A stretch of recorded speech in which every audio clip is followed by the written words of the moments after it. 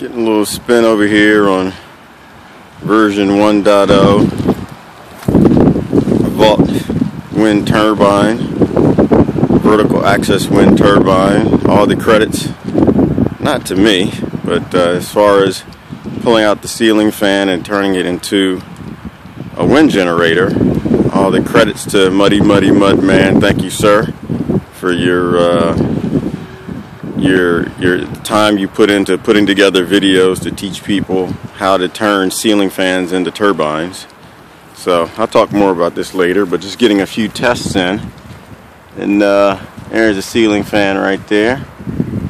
But this is basically a Savonius wind turbine.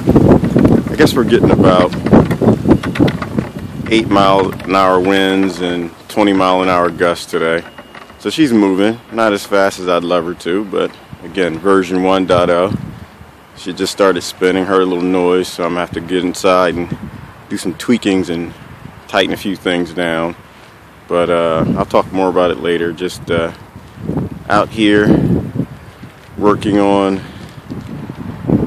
automating and powering grow systems off-grid, and today being a good day for it. I'm actually heading down to the Philadelphia Flower Show, but the koi water is quite cold, so I can't really turn on an automated system that would automatically heat the pond and passively and shut off the water as the outdoor solar heater cooled down as the sun moved further on.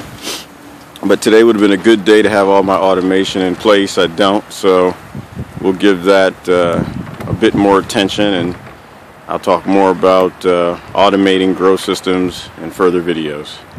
Thanks for watching.